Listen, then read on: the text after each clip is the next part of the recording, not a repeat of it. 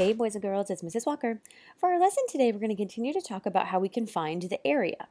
Our learning goal for today says, I can interpret area models to form rectangular arrays.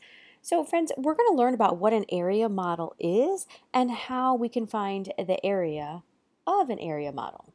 But don't worry friends, it's pretty simple. It's a lot of stuff that we've already learned. We're just learning some new vocabulary. Okay, so the materials that you'll need will be a ruler, a whiteboard, a dry erase board. You'll need the Lesson 7 module template that looks like this.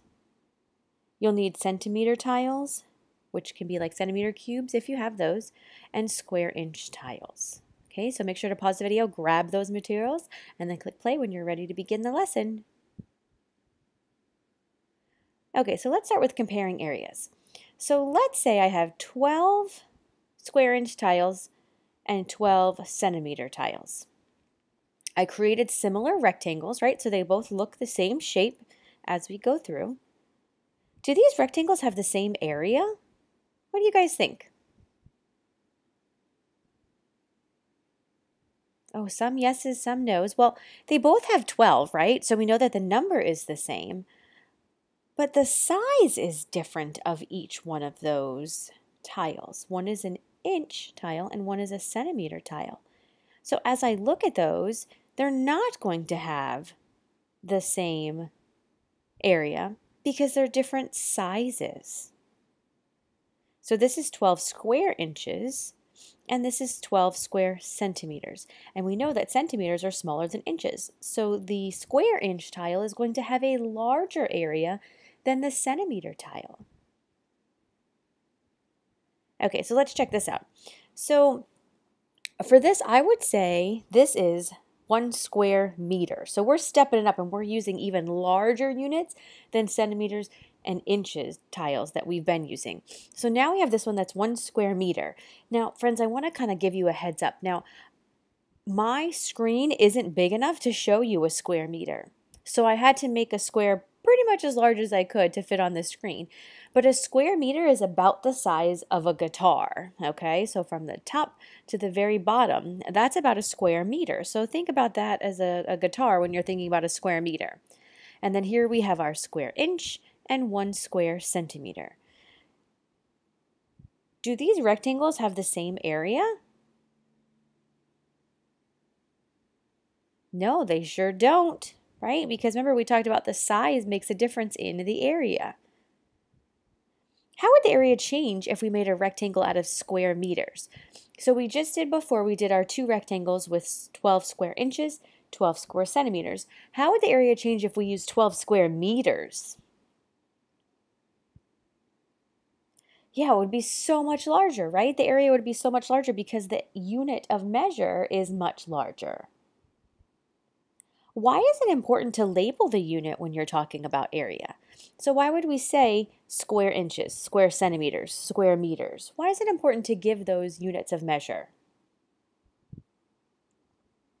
Yeah, absolutely, friends, because the size of the unit definitely changes the area that the space that the object takes up space, which is the area. So the larger the unit, the larger the area. The smaller the unit, the smaller the area. So let's draw a rectangular array with an area of 12 square centimeters. How might we find the side lengths? How do you think we would figure that out if we just know that the area is 12 square centimeters?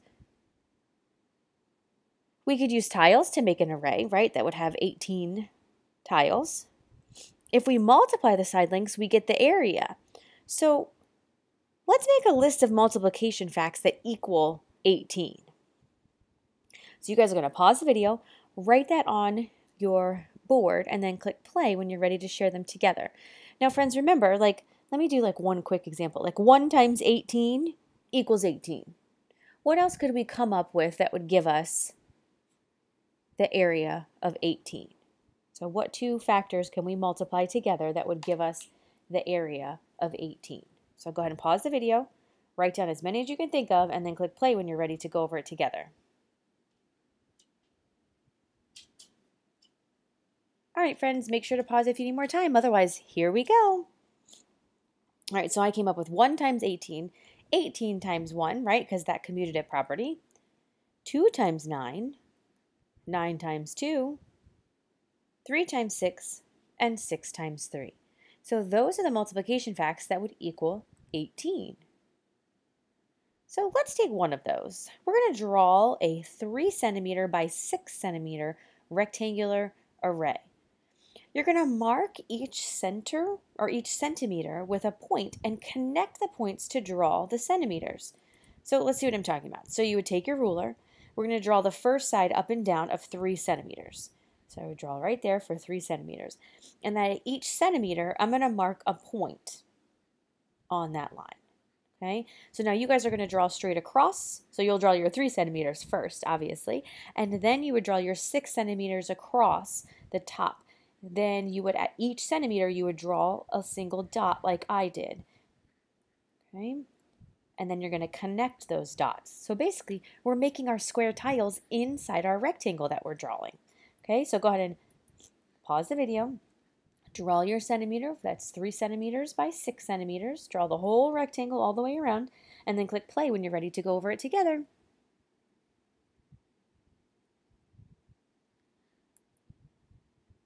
All right, friends, make sure to pause if you need more time, otherwise here we go.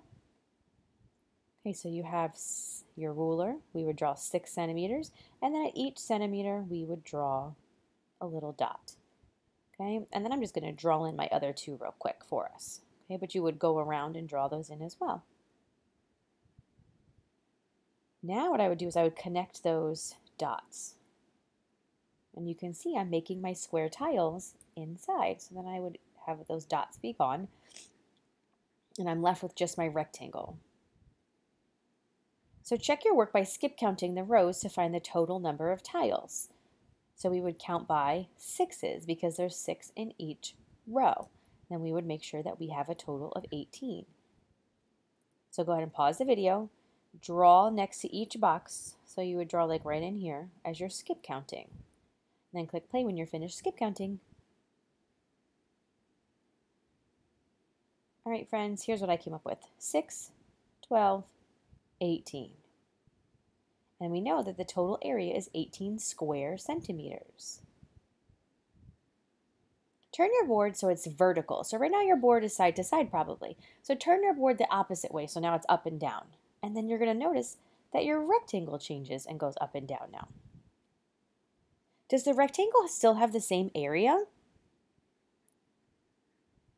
Yeah, it sure does. It didn't change at all. We just turned that it's up and down now instead of side to side.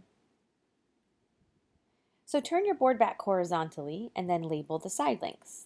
So we're going to turn it back and now label those units of measure that we just did on your rectangle. So 3 centimeters. And then what's the other side, the top side? Yeah, it's 6 centimeters. Good job, friends. So carefully, I want you to erase the grid lines in your rectangle. So we're going to take away just those squares on the inside and we're going to be left with our outside rectangle. So carefully go ahead and do that. And you should be left with this. So make sure to pause so you can erase your grid lines and then click play when you're ready for the next step. All right, friends. So this is an area model. So we talked all the way back in the beginning about our I can statement is I can interpret the area of an area model to be able to use like rectangular arrays. Well, here's our rectangular array, right? We had those squares in there, we erased those, and now we're left with just a plain old rectangle, which is also known as an area model. So we have our 2 sides labeled. That's an area model. Pretty easy, huh? So how can we find the total area just using the labeled side lengths?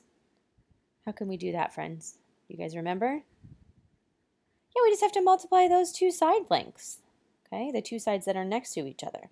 So 3 times 6, which would give us 18. What's the area of this rectangle? Yeah, so for this area model, you just multiply the 2 sides. So 18 times 1 is what, friends? 18 square centimeters. Awesome. All right, so now we're going to need our materials. You're going to need this lesson 7 template. So make sure you pause the video, grab this, and then let's work with it. Okay, friends, so here I took kind of like a little screenshot, a little snapshot of it. And we're going to measure the side lengths of the squares on the grid. So go ahead and grab your ruler, and you're just measuring the side lengths of the squares. So grab your ruler, and measure right there. And what's our side length of one of the squares? Yeah, it's 1 inch, right? So then I want you to measure the whole side length that's going up and down. And what do you come up with? And then measure the top across and label it on your grid. Okay, make sure to click pause so you can do that, and click play when you're ready to go over it together. All right, friends, pause if you need more time. Otherwise, here we go. So what unit make up this grid? Yeah, it's square inches, right? Because each tile is 1 inch. The side lengths aren't labeled, so we can find the area by doing what, friends?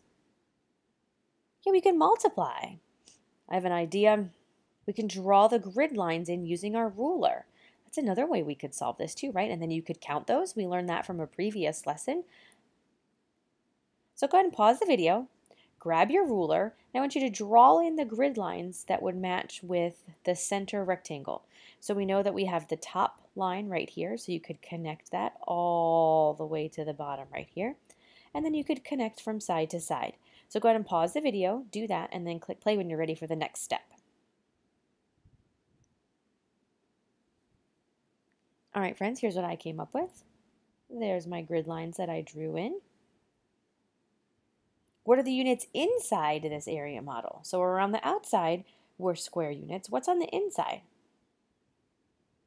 Yeah, it's still square units, right? Because we use those to help us draw the grid lines.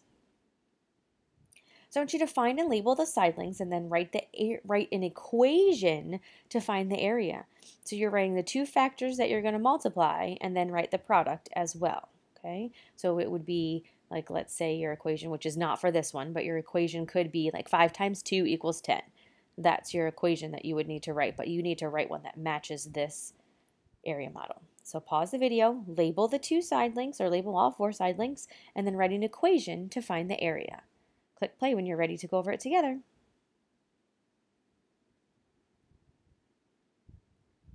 All right, friends, make sure to pause if you need more time. Otherwise, here's what I came up with.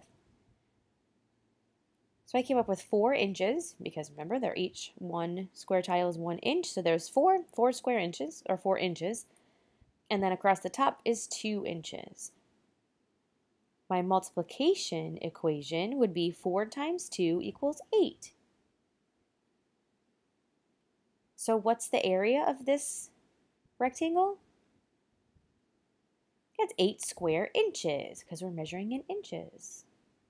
All right, awesome job, guys. You did a great job interpreting area models to find the area. So in your lesson today, in your problem set, it's going to be all about finding the area of just those area models, which is just a rectangle with your side lengths. Okay, so make sure that you're working on measuring properly with your ruler. Make sure you're working on coming up with equations to match your area model to find the area. Okay, so please head back on over to the module to see what you need to complete for your independent practice. As always, if you have any questions, please let me know. I'd be more than happy to help. And I hope you guys have a great rest of your day. Bye, friends!